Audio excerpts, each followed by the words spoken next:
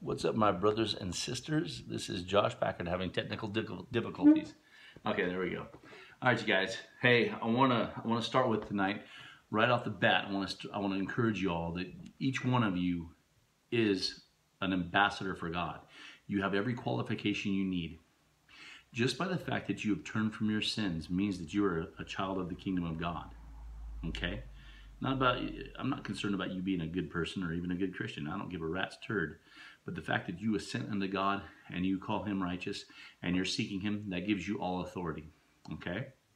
You have the authority to baptize, to preach, to lay hands on people, to pray for people. You have everything. A piece of paper doesn't mean squat with God. Okay? So you guys, don't let it paralyze you when you think that you're not qualified, because everybody has got a story to say of what God has done for them. And everybody needs to hear that story. So get your stories out. Don't let anything cripple you, because you are an ambassador and a child of God. So get it on. All right? I want to start there. Okay. I want to start here in 1 Corinthians 18, and we're going to go all the way to 30. I'm going to give you 29 and 30 so you can kind of keep this in mind and see how it applies from 18. I mean, all of it before that as well. But I want to read the last part, and then I'm going to read it, and then we'll see the last part again. Okay? But I want you to see the end in mind. Keep the end in mind. Okay? In 29 and 30, it says that no flesh should glory in his presence, but of him are you in Christ Jesus, who of God is made unto us wisdom and righteousness and sanctification and redemption. Okay. So, if no flesh should glory in his presence, then Christ is responsible for each one of those things. So first of all, for God, but of him are you in Christ. Not because you believe, not because you were faithful, not because you repented, not because of anything, but because of God are you in Christ. Now, Christ is responsible for your wisdom, your righteousness, your sanctification, and your redemption. Okay, so if no flesh is glorying in his presence, then all of them are pointing to Christ for those things. If you are pointing to yourself in any measure to those things, then you are glorying in your own flesh. Now, I'm not saying that to condemn you. I'm trying to show you the fruitlessness of beating yourself up or trying to please God according to your own ideas, because it's not going to work. You can go to church until kingdom come, and it don't mean squat. You can do good deeds until kingdom come, and it doesn't mean squat. Unless your conscience is right before God and your faith is completely in him, you will not approach God to be a servant. Sorry. So, let's go back to 18. And many of you will know what I'm talking about. I was an atheist until I was 28, until God showed me the truth. Well, even then, give me a couple of... I came in and I became a zealot, a totally fleshy Christian, right off the bat, like everybody does. And then, now I know the truth. It took me a couple of years, too. And now, to really see where I'm at now, it's taken me 14 years. So, folks, cut yourself some slack. All right, God's got this. He'll handle it. So let's get going. Okay, 1 Corinthians 1:18. For the preaching of the cross is to them that perish foolishness, but unto us which are saved it is the power of God.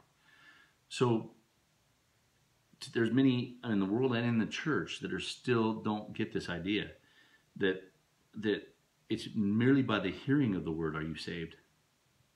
Okay? You hear it, you hear the truth, you see the truth, then you're saved. Once you know the truth, you can't deny the truth. It's there. So let's get on with repenting all the time. Okay? For it is written, I will destroy the wisdom of the wise, and I will bring to nothing the understanding of the prudent. And the prudent would say that you need to work and earn. But that's not wisdom with God. Christ is his wisdom. Where is the wise? Where is the scribe? Where is the disputer of this world? Has not God made foolish the wisdom of this world? So the Pharisees, I bet you they're feeling pretty foolish now once they see who they crucified, and they understand that they were so blind when they crucified him. I'm sure they feel pretty foolish about that. But on the other side, it's a good thing, because once they are saved, they know it was nothing on their part. So then, if it's nothing on their part, then they know they can't lose it. Pretty cool. So you can just rest. For after that and the wisdom of God, the world by wisdom knew not God. It pleased God by the foolishness of preaching to save them that believe. So if you believe, you know it was just by hearing the preached word. the good news of your salvation. For the Jews require a sign, and the Greeks seek after wisdom. But we preach Christ crucified, to the Jews a stumbling block, and unto the Greeks foolishness. See, because the Jews, man, they were all conditioned by the law to go about and fulfill these religious works and these endless monotonous rituals that were almost all of them were written by men. And they trampled all of the word of God in order to perform their rituals. Pretty interesting. So to them, to see that they built everything on those rituals and the temple and everything else, and they took great pride in those things. Well, when God comes along and shows you that that's all worthless, a lot of people are going to kick. They're going to go, are you serious? All this work? I refuse to believe all of my life was spent in vain. But guess what? It was.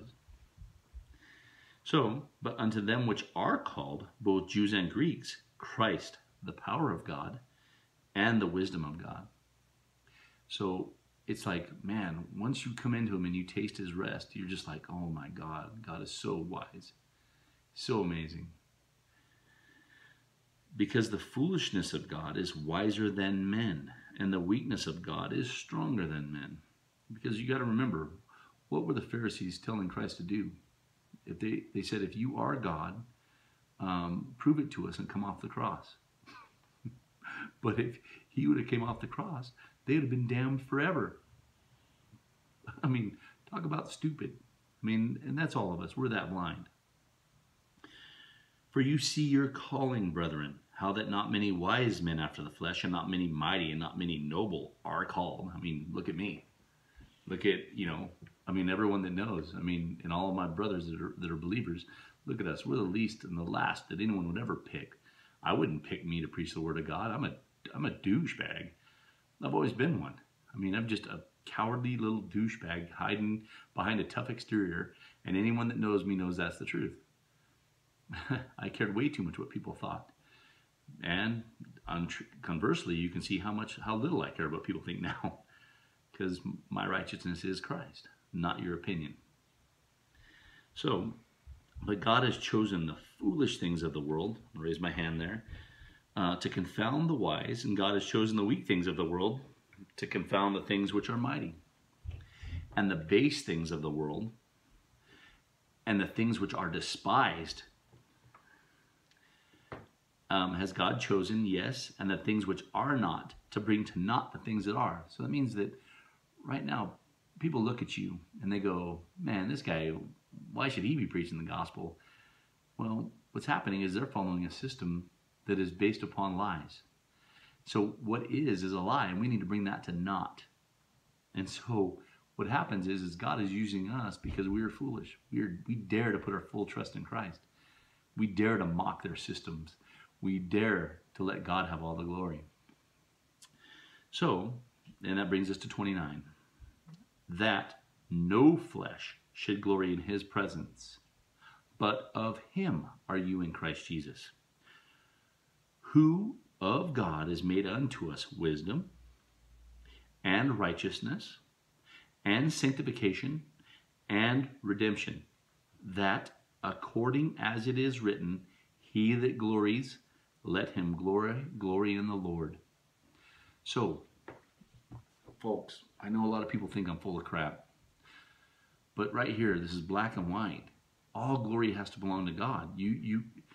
What happens is he lets us fight against him, and he lets us be his enemies, and he lets us make complete and utter fools out of ourselves, so that when we do recognize his love for us, we can see that he loved us while we were his enemies, while we were crucifying, spitting on him, beating him, mocking him, just going about, and in our religious zeal, like me, going about and mocking him in every single moment, and while claiming to be his servant.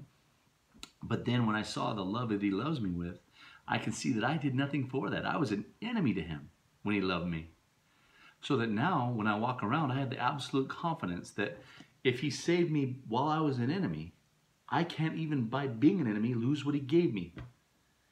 Back then, when I was an enemy. Folks, that should be comforting to everybody. On top of that, he uses the foolish things of the world, like you and me. He uses the base things, the things that are despised, because you have the audacity to have confidence before God. And these religious people or sinners, whatever one, they look at you and go, wow, you really have no reason to have that confidence.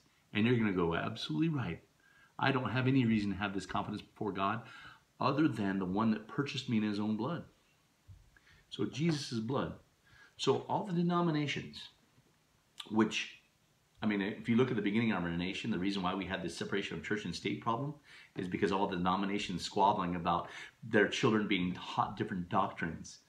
And so now we have this big system in place where God is removed out of our government because of our squabbling. Well, folks, think about it this way. Are we going to squabble about different doctrines? Or are you and I going to, all with one assent, all point to the sacrifice of Jesus Christ, look at his blood and say, that's enough, and agree? Because, folks, whenever the high priest went in to the Holy of Holies, he took in with him the incense and the coals off the altar of incense, and he took them into the Holy of Holies. And the Holy of Holies, inside that box, that 10 cubit by 10 cubit box, filled with a cloud of incense and smoke.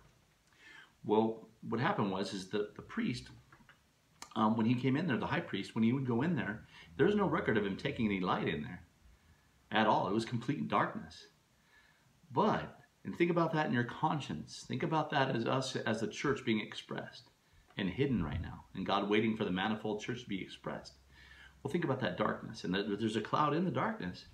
But what happens is that when the priest would get in there and he would confess the sins of the people, he would take some blood and he would sprinkle it between the two cherubims of glory that sat on the mercy seat of the Ark of the Covenant.